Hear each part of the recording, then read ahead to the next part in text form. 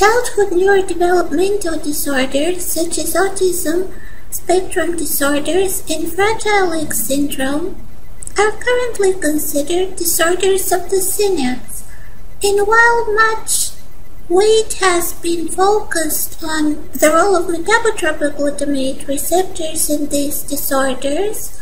not as much attention has been paid to the ionotropic glutamate receptors, NMDA, AMPA, and kainate receptors.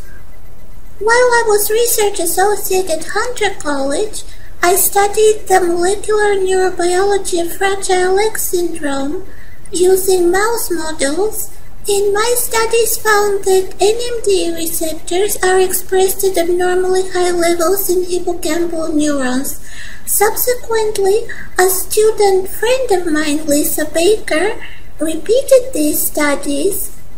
and I thought this is interesting and started reading a lot more about the role of ionotropic glutamate receptors in Fragile X and autism spectrum disorders.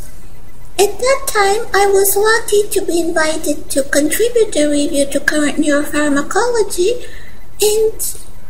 was happy to have the approval of Dr. Jason Shepard, who is an assistant professor at the University of Utah, and Professor Eric Hollander, who is an expert and a worldwide authority on treatment of autism spectrum disorders and development of new treatments for autism spectrum disorders. We decided to focus on different parts on genetic studies in humans which implicate ionotropic glutamate receptors, on human clinical studies, on post-mortem studies in humans, cell culture and animal models, and we present all of these studies in the review, and we discuss the utility of ionotropic glutamate receptors and the proteins which they interact with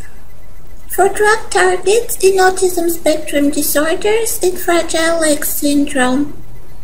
And this is hopefully very useful for development of new treatments for autism spectrum disorders, which are quite common, and currently not many treatments are available for the core symptoms.